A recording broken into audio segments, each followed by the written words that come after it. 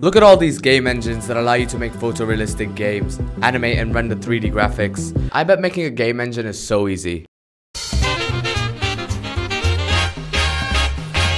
The first question I asked myself is, what does a game engine even need? Then I came across these big words like rendering engine, collision detection, sound, animation, networking, man support, threading.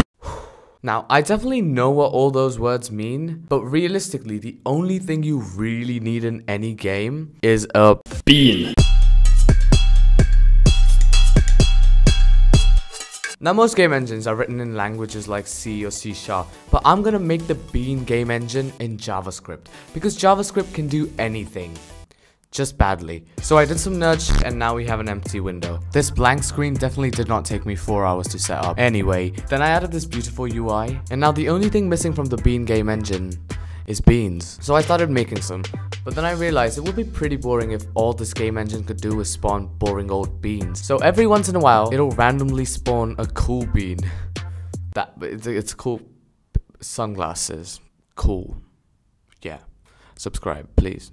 And now, for the moment you've all been waiting for, introducing the Bean game engine.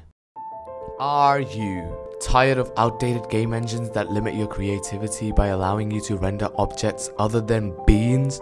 The Bean game engine is here to solve that. Our state-of-the-art game engine offers you everything from bean to beans. So what are you waiting for? Get the Bean game engine today for the low price of just $69.99 plus taxes, plus your soul.